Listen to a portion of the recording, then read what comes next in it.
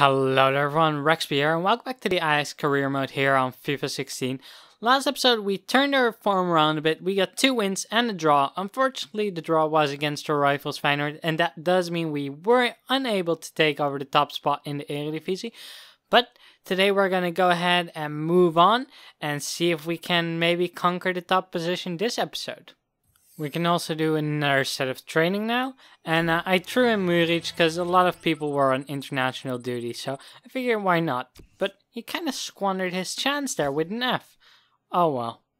Here we are for our next league game against SC Cambuur, one of the lower ranked teams in the Eredivisie. And here is my squad, giving a couple of other players a bit of a chance again, because it's a weaker side, so we should be able to beat them still. Free kick now for Cambuur in a dangerous position. I barely even touched the guy, but they got a free kick. Luckily it goes wide. Okay, time for me to attack now. Bazour on the flank for some reason, but he actually gets through there, and it goes out for a corner. Let's bring that ball in with Sinkgraaf and head it, and oh, that's the bar. Can we get a chance here in the rebound? No, I don't think we do. What, a yellow card? For what?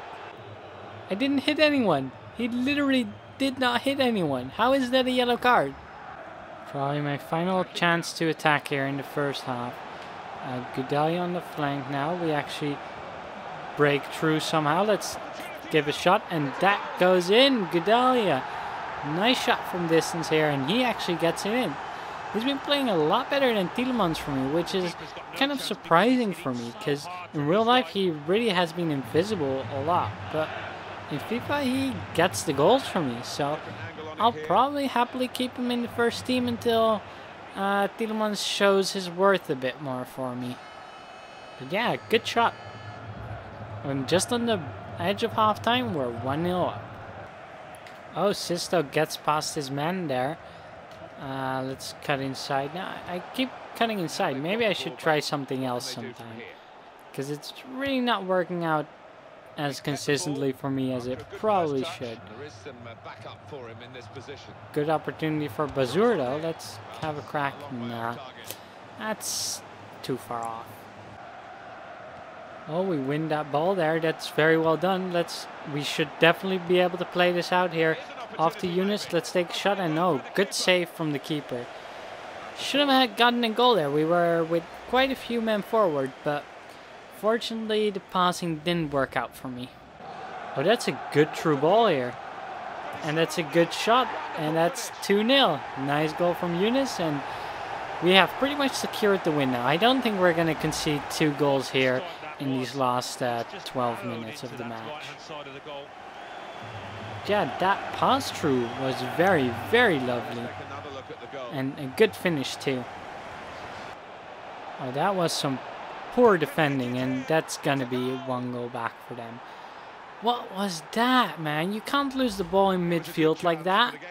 Look at that. That is so poor. That is incredibly poor.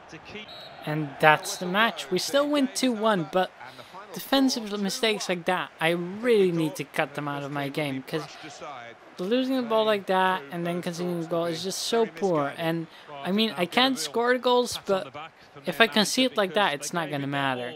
So that's really something I got to work on. But at least we got the 3 points. So let's move on to the next game. We also have a new monthly scouting update here. This player, Erwin, looks very good. I'm going to go ahead and sign him up. This player I'm not sure about yet. Ooh, Maarten also looks very good. Going to sign him up as well. I'll scout that one a bit longer. And Van der Hoorn, you know what? We'll sign him up too. Let's do another set of training now. I'm giving Muric another chance, but again, he doesn't do well in training.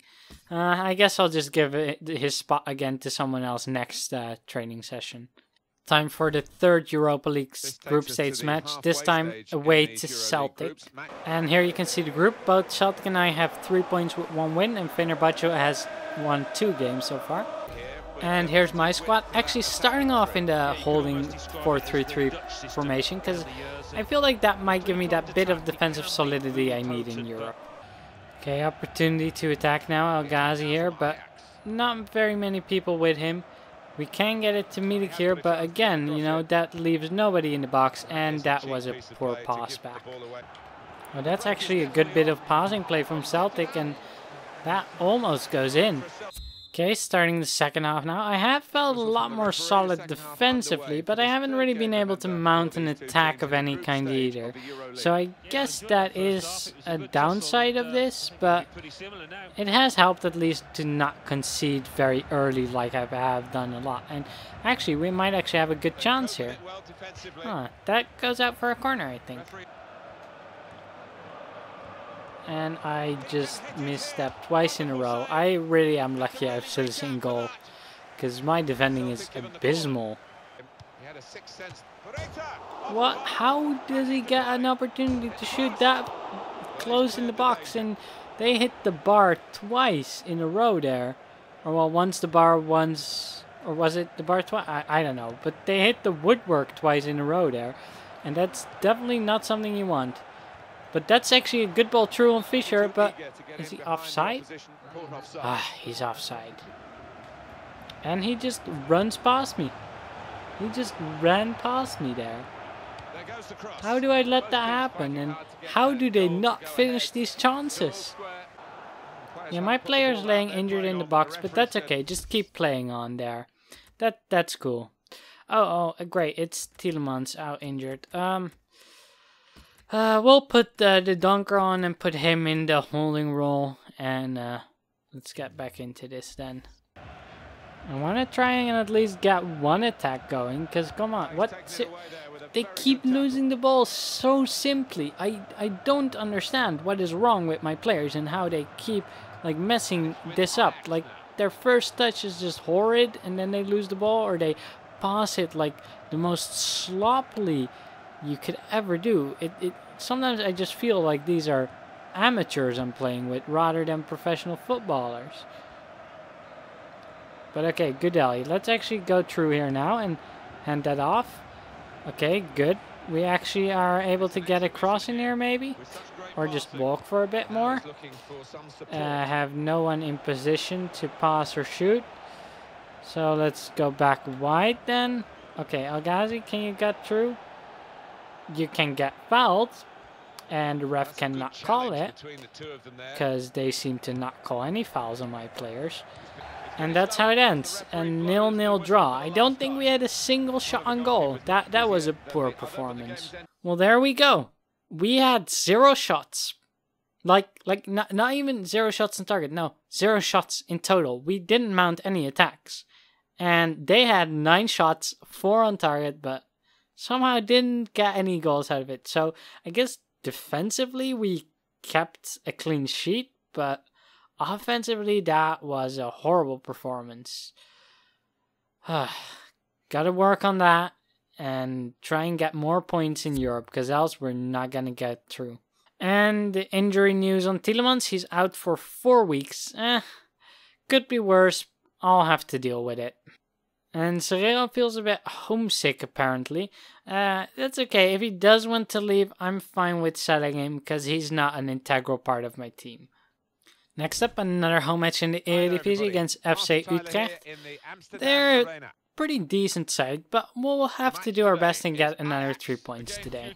I did rotate a lot, because a lot of my players were tired from the match just 2 days ago against Celtic. And I'm also giving Iseka a chance up front, because Milik has just been invisible lately. Good interception there. Let's actually give that through. Can we get it in? Ah, no. Singrave is just a tad too slow. And now we have to watch out for a goal on the other side, but they shoot over the goal. Okay, that's actually really wide and open. And oh, Yunus. Oh, that's unlucky. Tried to finesse it into the far post, but the keeper gets a hand on it and it goes wide because of the post. Good shot here, and yeah, the keeper just gets an elbow on it. Let's bring this in with Goudelli now, and keeper gets a hand on it. Falls to Sisto. Let's bring that back into Goudelli now, and bring another ball forward. No? Well, we are still in the box now. Let's just take a crack then, and maybe head it in. No, but it's still there, and the keeper has the hands on it. Half time now. Second half starts now. I've been really all over them in this first half here. So I just need to be a bit more clinical and then we can definitely get the win here. Although with passes like that, you know, damn. That's a good challenge between the two of them there. Is that seriously a penalty? You're seriously giving a penalty for that? Are you kidding me, ref? Are you kidding me? The refs in this game give such easy fouls. Like, I'm not doing anything. I'm literally walking next to him. He's tripping over his own legs. And you're giving away a penalty for that. That is absolutely ridiculous. Well, here goes nothing. Oh, Cillessen saves his first penalty. That is good. Because they did not deserve a penalty there at all. Now we just gotta work the ball away and get on the attack ourselves. Oh, nice bit of play by Yunus there to get past his man, but not enough people forward here for Lukaku. No, that's gonna get easily blocked. We're still somehow in the box, and is that a penalty for us? Yeah. Now that's more a penalty, you know, he actually pulls me down. And no card? Come on. Look at that. He's all over my shirt. Going to take it with Goodell, the only decent penalty player taker in my team here. And yes, keeper went to the right corner, but we get it over him, and that's the 1-0. You know, not by a brilliant attack or anything, but a goal from a penalty, I'll definitely take it, especially for the karma it means, just because they got that unfair penalty earlier. And we give it away immediately, because that's just how I defend, by being absolutely horrible at defending. These passes just like they cut through me so easily. It's incredible how none of my players are anywhere near their players, and if they are, they just run away from them. Like, someone teach me how to defend, because clearly I'm very, very much in need of some teaching. Oh, Iseka gets through there. It's not a bad shot, you know, but just not quite clinical enough. This is gonna be my last chance here. So I gotta make this count. Back into Iseka. This needs to be a goal, and it's not. That had to be a goal, because now they're gonna clear it. And oh, come on.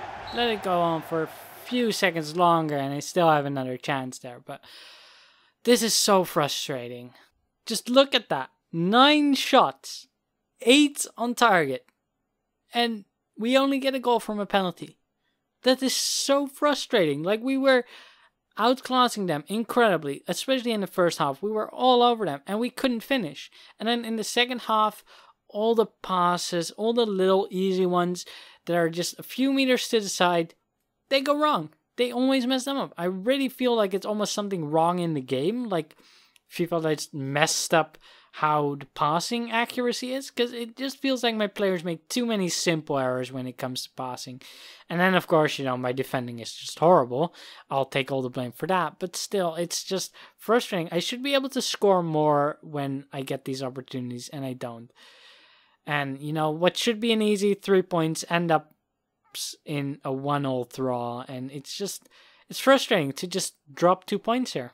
Doing a bit more training now. I completely revised who I'm trading up, and I just wanted to give a few other players a chance here and some training and see how they do. That's going to be all for this episode though. Thank you guys for watching. If you want to see more, then do subscribe to my channel, because plenty more FIFA is coming your way. And while you're down there, leave a thumbs up on this video, because that's cool too. See you next time.